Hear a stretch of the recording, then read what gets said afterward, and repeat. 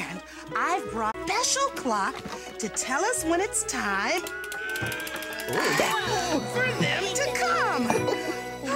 This alarm clock keeps me on time in my travels when I tell stories to children all over the world. And when the big hand and the little hand both point to the number 12, what's wrong? Oh, no. Most of the numbers are missing. Only the 4 and the 5 are left. And this is a special clock. The alarm won't ring unless all of the numbers are there. Where could the others be? Maybe they fell off in your suitcase, Stella. Good idea. Good idea, Barney. I'll just look right down here on the bottom. I only found one more number.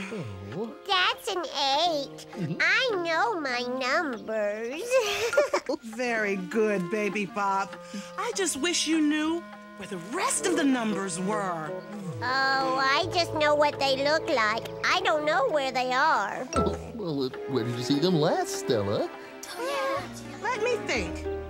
I remember seeing all of the numbers on Monday in Maui. Or maybe it was Tuesday in Tahiti. Or maybe it was Friday in France.